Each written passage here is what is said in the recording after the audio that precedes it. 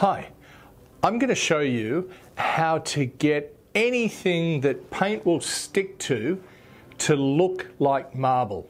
The way we do that is to use some spreader medium, and this will help slow the drying time of the paint a little just by the sheer fact that it goes on quite thick. So make sure you do put it on quite thick. And also it stops the colours mixing with each other, and you'll see what I mean when we start adding the black over the top. So I'm just using a bit of white here. I'm using the student's white. You could use the Derivan artist white.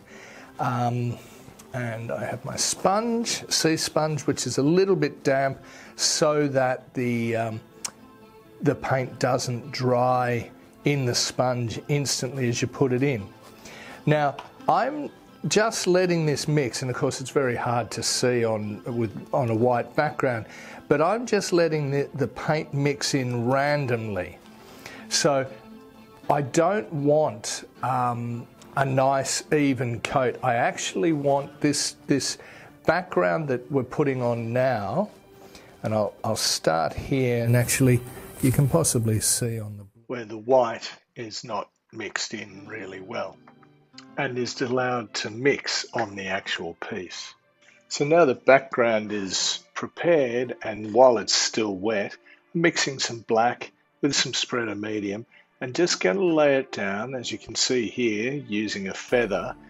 You can use all sorts of things to get this mix of the black and the spreader onto the work. Just remember, you're putting it over that wet background.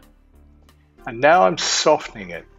Now the idea of using a dry, soft brush to blend that black into the mottled white background, and you can do this either by stippling or brushing. Now, one thing to remember with the veins is that you'll tend to just brush to one side. You tend to have sharp lines on one side of a vein in marble and the other side being a little bit feathered. Now you can soften the blending there by using the sponge as well. Pick up a little bit of black with the sponge, and then once again we'll soften it to blend that black into the white background. Here we'll continue on, adding a little bit more white back in, once again, just to get that variation of colour, and softening the veins just to get that sort of marble effect.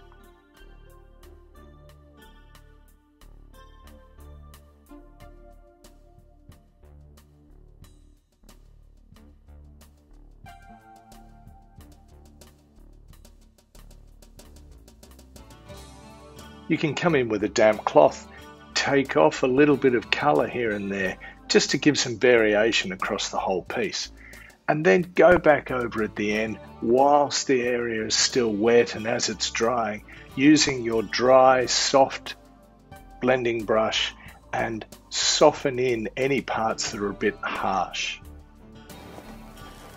So as you become more experienced in doing the marbling, what you might want to do is maybe do half of what we've done here, leave it to dry, put a coat of water-based varnish over the top, and then continue on.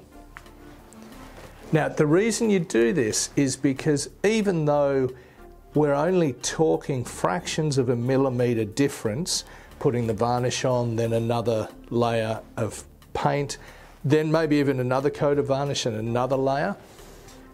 Even though we're only talking fractions of a millimetre, it's enough to trick your eyes when you're quite close to it to thinking there's some real depth in that finished piece of marble.